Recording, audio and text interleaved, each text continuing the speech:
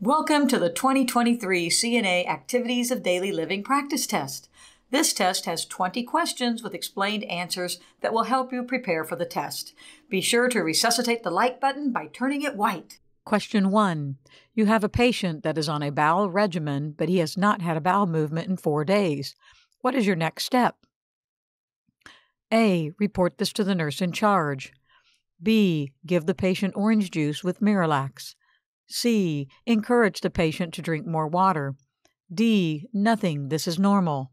The correct answer is A. Report this to the nurse in charge.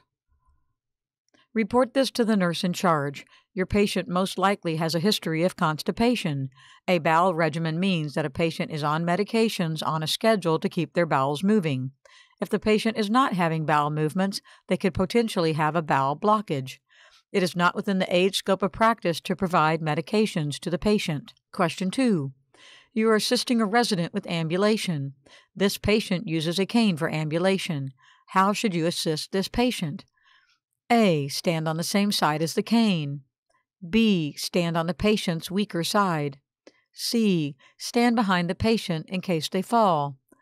D. Walk backward in front of the patient so that you can see if they fall.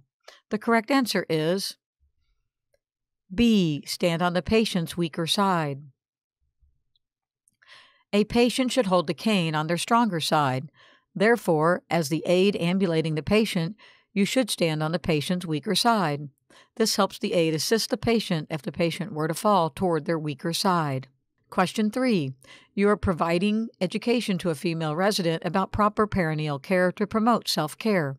You explain to your patient that it is important to wipe from the front to the back to prevent bacteria from spreading from the rectum to the what? A. Uvula. B. Urinary meatus. C. Cervix. D. Uterus. The correct answer is B. Urinary meatus.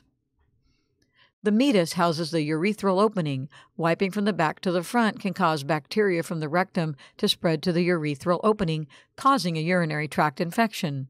Education on proper hygiene is essential to patients, especially older adults who are more prone to UTIs. Question 4. You are assisting a diabetic patient with eating and he only finished 25% of his meal.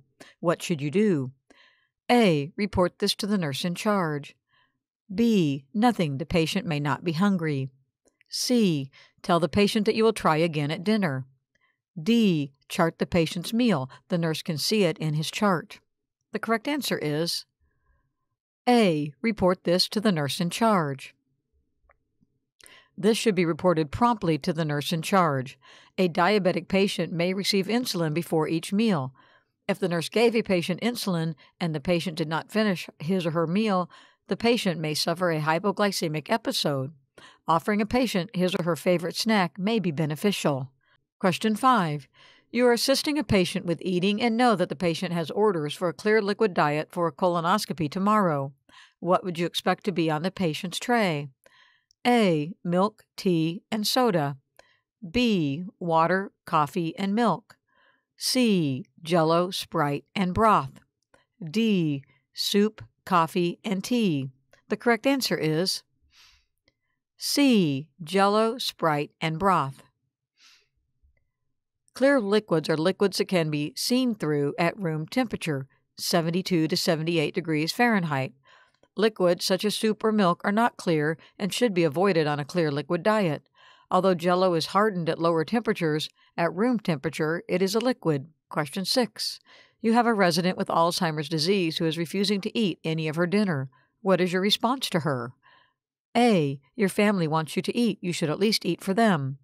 B. The doctor will be upset if you don't eat. C. Tell the patient that it is unhealthy for her not to eat. D. I respect that you do not wish to eat, and report it to the nurse in charge. The correct answer is D. I respect that you do not wish to eat, and report it to the nurse in charge. Forcing a patient into eating is unhealthy. Alzheimer's patients sometimes refuse to eat or even forget that eating is a necessary part of living. The aide should ascertain why the patient does not want to eat. Does she like the food? Is it too hot or too cold? The CNA can then report this to the nurse in charge. Question 7. You are assisting a patient with ambulating with a gait belt. The patient is starting to fall. What should you, as the aide, do? A. Grab the gait belt and slowly lower the patient to the ground, putting most of the weight on your legs.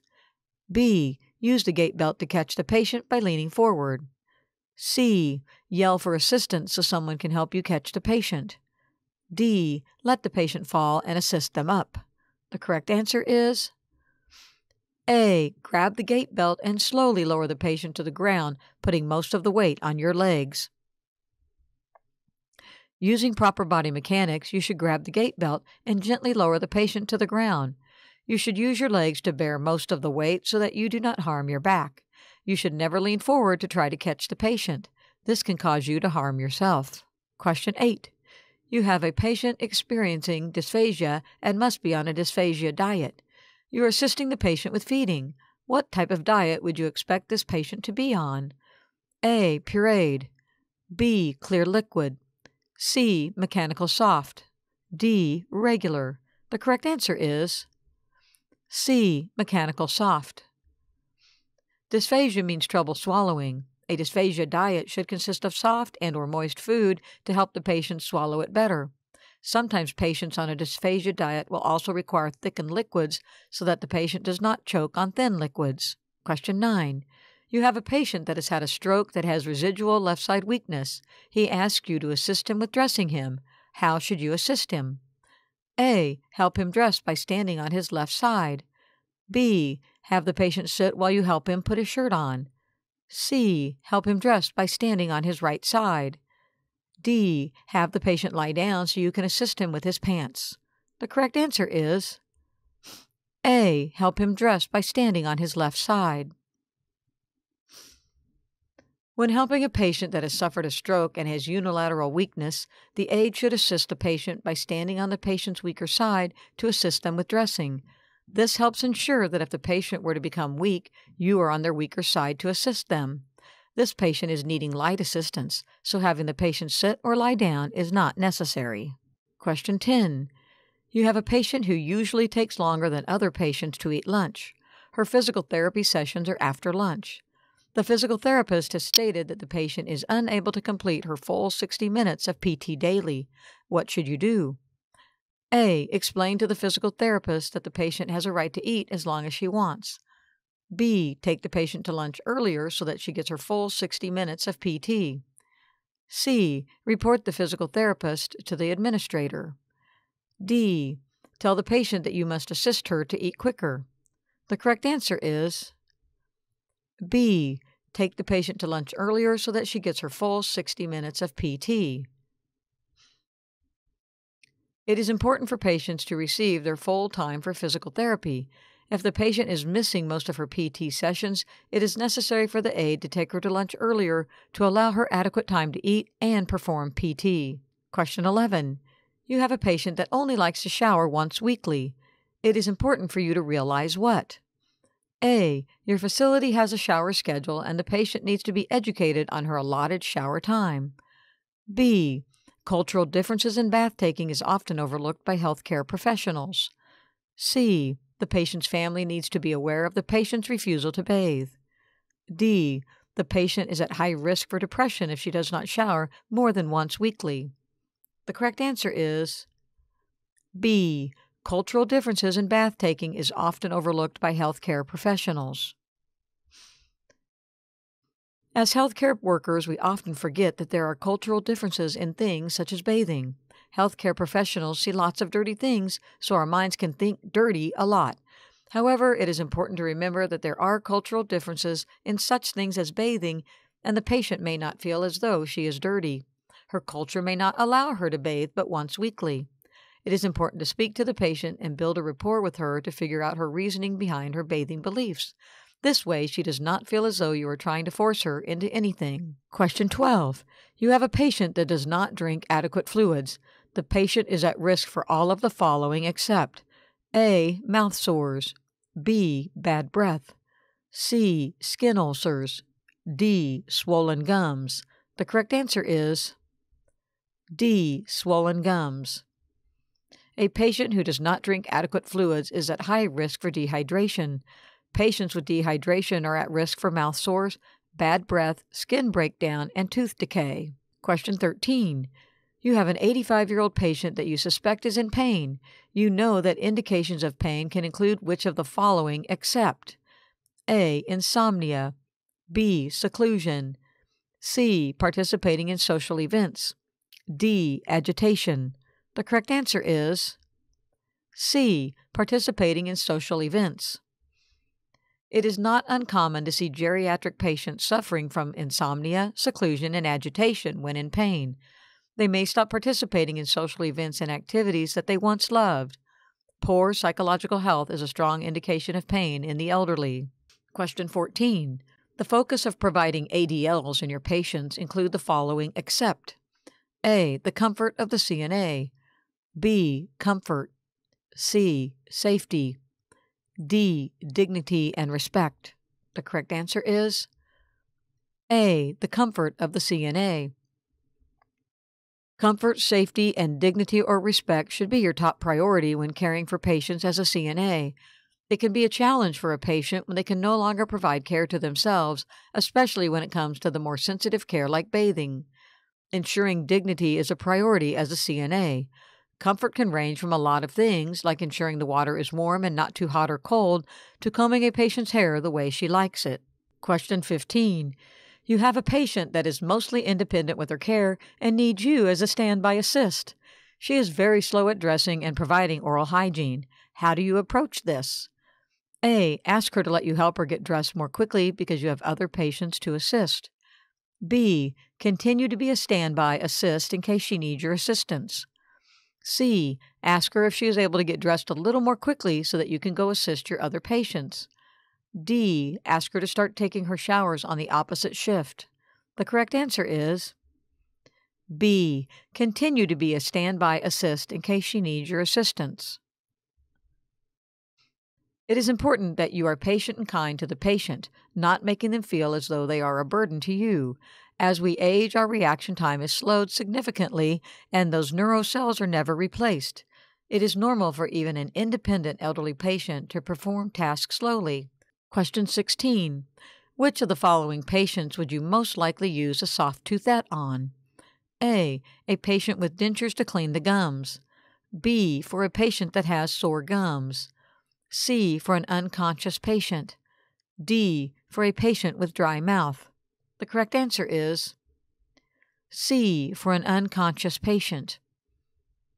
Soft toothettes are typically used for unconscious patients. The aide should have the patient lying in a lateral position to provide oral care. The lateral position significantly reduces the risk of aspiration while providing oral care. Question 17. You are applying lotion to a patient's skin upon request. Which part of the body should you avoid applying lotion? A. Back, B. Knees, C. Chest, D. Toes. The correct answer is D. Toes. Applying lotion to the toes creates a medium for bacterial growth. Further, if the feet stay wet and moist because of the lotion, skin breakdown may occur and cause foot ulcers and infections. Keeping the toes dry is the best way to decrease risk for infection. Question 18. You are assisting a resident in shaving his face. Which of the following is a correct step in shaving the face? A. Shaving upward on the neck. B. When shaving the chin, an upward motion should be used. C. Use long strokes when shaving. D. Rinse the blade every 2 to 3 strokes. The correct answer is A. Shaving upward on the neck. When shaving the face, the aide should first wash the face with warm water to soften the hair. After applying shave cream, the aide should use short strokes to shave the face while shaving in the direction of hair growth. The blade should be rinsed between every stroke. Question 19. A patient's care plan states that he is a 2-person assist and must use a Hoyer lift. Which transfer are you most likely making with the Hoyer lift? A. From the bedside commode to the chair. B. From the bed to the bathtub. C. From the wheelchair to the shower. D. From the bed to the stationary chair. The correct answer is D. From the bed to the stationary chair. A Hoyer lift is generally used to transfer a patient from the bed to a chair and vice versa. The patient in need of the Hoyer lift is usually immobile. The patient is a two-person assist, meaning two persons should assist him while using the Hoyer lift. This ensures the safety of the patient. Question 20. Which of the following should be considered when providing hair care to residents? A. Age. B. Race and culture. C. Hygiene. D. Transfer status. The correct answer is B. Race and culture. It is important to be cognizant of one's race and culture when providing hair care to residents. The aide should ask questions and inquire about the resident's preference and needs when it comes to their hair.